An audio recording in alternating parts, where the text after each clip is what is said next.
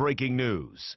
Hello, I'm Lynn Bowie, and we're following breaking news right now. The Baltimore NAACP says its building was hit by vandals. The offices are located at 8 West 26th Street. Reverend Kobe Little, the president of the organization, says he was sitting at his desk when someone threw a bottle against one of the building's glass tile windows. He says a piece of concrete then busted through the window of the office's front door. No one was injured. The NAACP is meeting with the media in a few hours, and they say they have video of the incident. We'll have the latest on CBS News Baltimore and starting today at 4 on WJZ.